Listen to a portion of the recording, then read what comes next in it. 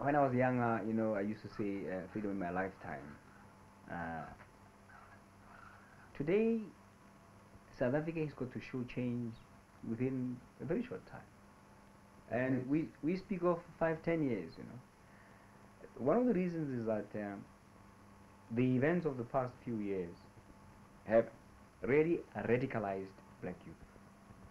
Black youth is impatient. Black youth want to see results. Black youth is influenced by changes it sees in Angola, in Zambia, in Mozambique, now in Rhodesia and Namibia. Black youth knows that the future belongs to it, and black youth is very impatient. And I'm hoping that South Africa will read the science correctly and institute meaningful changes within South Africa, because the Bantustan policy is just a laughable farce.